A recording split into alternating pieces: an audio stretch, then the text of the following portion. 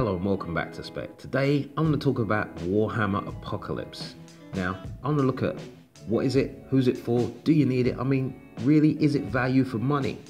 But before I start, this is my opinion and I'm looking at it from the point of perspective of an 8th edition Warhammer player. Now Warhammer Apocalypse is a game system designed to streamline large-scale combat, and when I say large-scale I'm talking about mainly about the amount of models used. It uses your Warhammer 40k models, giving you a chance to bring all of your models to warfare and battle.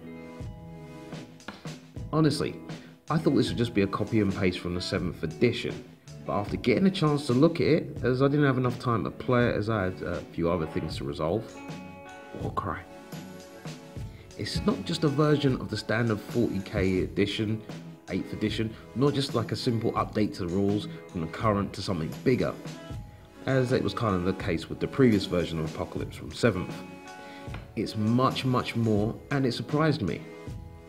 Now, what got me was the fact that it was a fully self-contained game, excluding the models of course.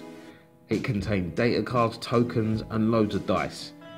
It had an alternative system that has the same kind of target values that I'm used to, so it was familiar but not quite the same. And now there's a lot to unpack in that, so I think we'll start with the most obvious change. The dice. Apocalypse makes use of two types of dice, D6 and D12. Now, this is not the first time GW's used D12s. The box of the Horus Heresy, Burning Prospero, introduced a similar damage system based on variable dice sizes, D6, D8s, D10s, D12s. The bigger the weapon, the higher the dice value rolled, and the same was true for armor saves. Now, what I liked about them in this system is by having D12s in the game, you kind of almost like half the number of D6s rolled when chasing a higher value.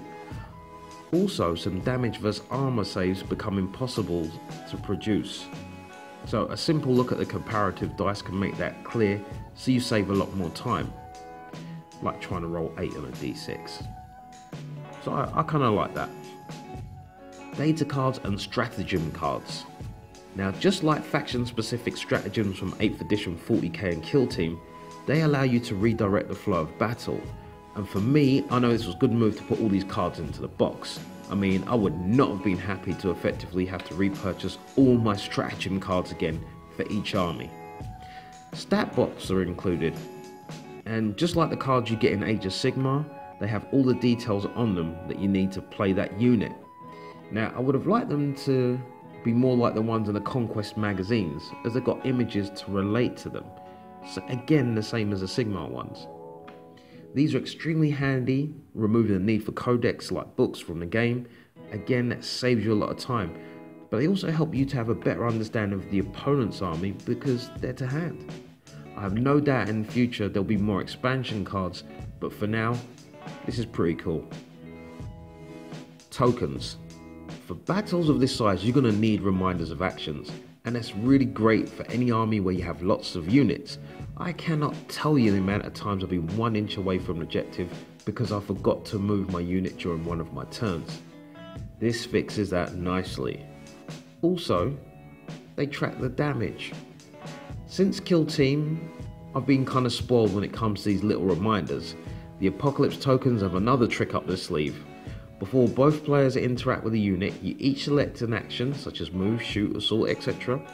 Then you place those tokens face down next to your unit formation. Then you reveal them. Now this adds another level of strategy. Combined with an alternative unit activation system, it's very different to 40k 8th edition. But it's something I would like to see in the 9th edition of 40k when it comes around. Streamlining. To make things quicker, as is the trend with Games Workshop games recently, no codex is needed. Combat and wounding and damage is all based on the unit as a whole. Now this is key. Units that have multiple models are treated as a single collective. That does take away from that single hero marine standing on top of a pile of burning Hormagaunts corpses, making save after save after save after. Apocalypse makes it clear that those single heroes are left for the warlords and war masters only. Price point. At the price of less than 2 boxes of Hellblasters, Hellblasters. It's worth the purchase, especially if you're the kind of person that can only game once a month. You can play most of your models on a table at the same time and recoup some of that long-term value. Alright, let's reflect. Overall, if you just started in Warhammer 40k or only play kill teams at the moment, the buy-in is way too high, as you have to have a lot of models and they have to be exactly the right type of models too. It's something that you can always build towards, but if I was at that point where I just started out, I would not buy it. Now, if you have a mid-range army and play at a club or have multiple people playing at one table, this will improve that time spent. It will boost your social interaction time and will give you a chance to see new armies in play. Now, I would only buy the game at this level if gaming nights was pre-arranged and 100% guaranteed that people were shot. And in this world, people being so busy, we know that can't always be a thing. If you have a large collection of 40k models, this is a good investment and can hit that nostalgia button, getting you to see all your old models back on the table and get that connective history between past and current models, and that brings a series of joy. It also saves you a lot of time in the new system. No more going through specific rule books, 4 and then 5 codexes, and then special supplements as with the previous edition. For me, I will be getting the Apocalypse game, and only the box will sit on the shelf, because they'll be taking place of my now used models, the ones which were collecting dust before I got it. Yeah, this one's for me. It gives me that Hellblaster feeling. Hellblasters. But look, tell me if you agree, if you're going to be picking it up, and if you do pick it up, what army you're going to be using it for predominantly.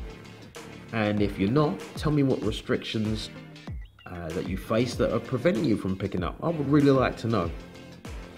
Don't forget to like, comment, share and subscribe, because I love to hear lots of people's thoughts and ideas. This has been Spekd. Take care as always, and PC out.